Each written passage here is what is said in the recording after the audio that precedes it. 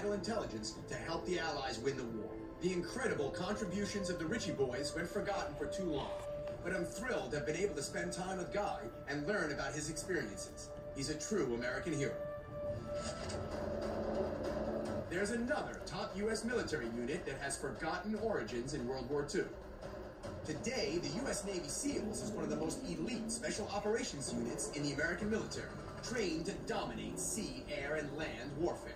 But in 1941, they didn't even exist. And the incredible true story of how the first SEALs came about during World War II is one of history's best-kept secrets.